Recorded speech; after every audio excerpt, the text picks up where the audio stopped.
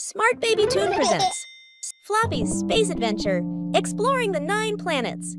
Hi kids, I'm Floppy the Bunny, and today we're blasting off into space to explore the 9 planets of our solar system. Are you ready to become space explorers with me? Let's count down and blast off. First stop, Mercury. It's the smallest planet and closest to the sun. It's really hot here. Can you name something small like Mercury? How about a tiny marble?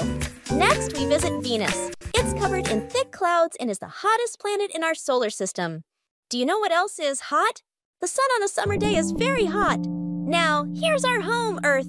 It's the only planet with water, trees, and all of us living on it. What do you love about Earth? I love the blue oceans and green forests. Mars is the red planet. Some people think there could be life on Mars someday. Can you think of something that's red like Mars? How about a ripe red tomato? Here's Jupiter, the biggest planet in our solar system. It has a giant storm called the Great Red Spot. What do you think is big like Jupiter?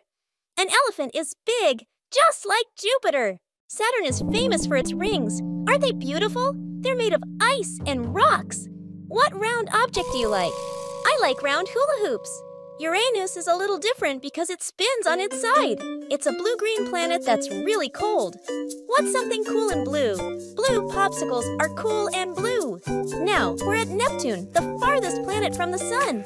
It's a deep blue color and has the strongest winds in the solar system. Can you think of something blue like Neptune? The ocean is blue like Neptune.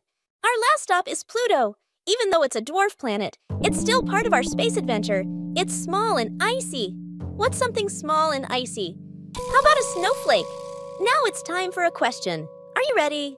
From which planet you are watching this video? Yes, it's Earth. Remember to utilize each of our Earth resources mindfully as they are limited.